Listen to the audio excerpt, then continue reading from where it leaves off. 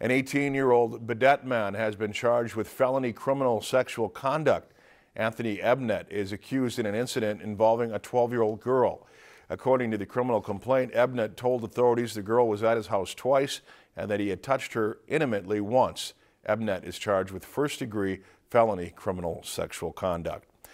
If you enjoyed this segment of Lakeland News, please consider making a tax-deductible contribution to Lakeland PBS.